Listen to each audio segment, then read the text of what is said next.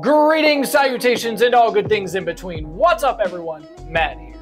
Welcome to part 3 of this ongoing series about how to create a continued conversation system using OpenAI and AppSheet. In this video, we're going to focus on how to craft the perfect response from OpenAI using some basic prompt engineering techniques.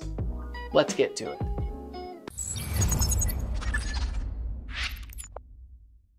Hey, look at that. So, all right, there's some, it returned a whole bunch of weirdness. Well, that's a wild response. I'm not sure what's going on there. All right, so the thing that I'm going to do in order to prevent this sort of weirdness from happening is I'm going to do some prompt engineering type stuff. So clearly that's not the answer that I'm looking for, right? That is not what I want it to do at all. So how can I get it to do what I want? All right. This thing understands language. So you can literally just tell this thing what it is that you're looking to do, right? So I didn't provide any kind of instructions in that thread history. All that thread history is literally just like a list of everything that's gone down. In fact, if we go and we look at it, we can see what it looks like right here, right? So I've got like this Q1, and then here's my question, and then the A1, and then this is everything that it did. All right, so how can I get this to where it doesn't do whatever all this crap is? All right, so I'm going to go back to my automation. I'm going to go to this task where I'm sending it to OpenAI. And I'm going to come down here to the prompt, right? Okay, and it's inside of here. This is where I want to add some instructions, right? So right now, I'm literally just sending it the thread history and then like this, hey, start your answer thing.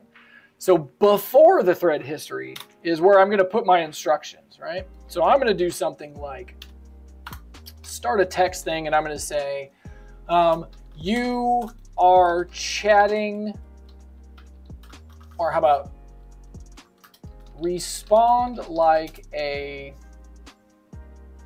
helpful chatbot.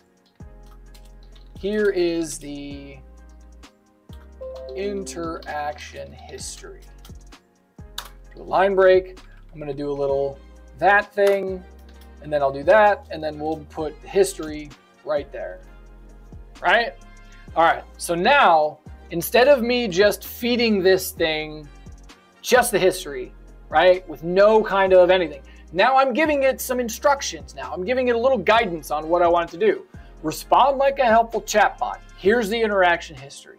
And then that interaction history is going to get you something like what we saw in here, right? So it's going to be like Q1, blah, blah, blah, A1, blah, blah, blah, right? Okay, so like, but this is all going to be empty in the original prompt. So let's try this again. I'm going to come here. I'm going to copy my statement, delete this record. This is easy. And let's start a new thread. Again, I'll push that. Now, I don't know if you noticed, but it returned the total tokens too inside the field. There was like 300 or something that it used. Yeah. All right. It returned a service-oriented architecture as a style of what? Service-oriented architecture. What? Okay, you'd see. Look at this. So look at the response that we got back. So it's got this 3 hashtags, space, and then a line break and a line break. Okay, so it's putting in this separator between what we have and what it's doing, right? But it missed the fact that I already put it in, probably because I don't have 2 spaces above this. I only have 1 line break. I probably need 2. Okay, so let's go back and reconfigure things, right? So we come back to here. Okay. I see why. I'm missing a comma, right? I'm in the middle of a concatenate, and I've got like all of this text with a comma, and I don't have a comma here. Yep, that's what it is.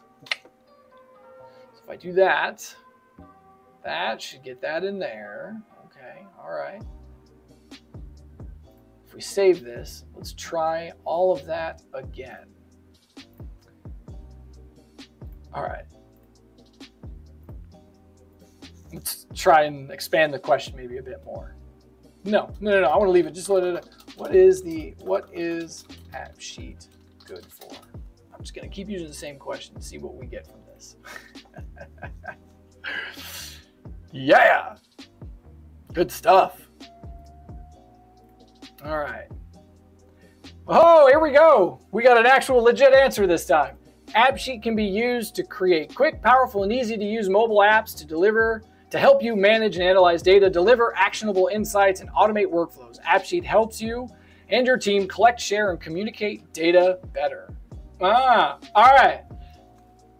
Now, the real test, right? The real test is, can we continue this conversation now? All right. So let's add in another message.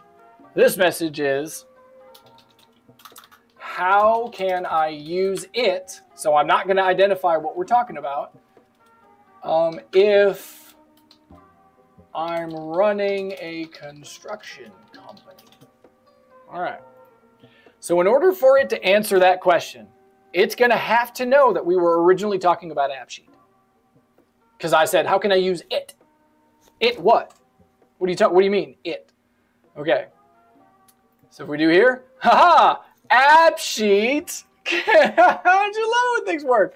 AppSheet can be used to help you with tasks such as managing and tracking employee time, creating customer invoices, tracking job progress and costs, ordering supplies and materials, monitoring invoices, blah, blah, blah, blah, blah, blah, blah, blah, blah. Oh man, don't you love it when things work? Yeah. And that's the end of part 3. By now, you have perfect responses coming back from OpenAI, and your conversations are starting to take shape.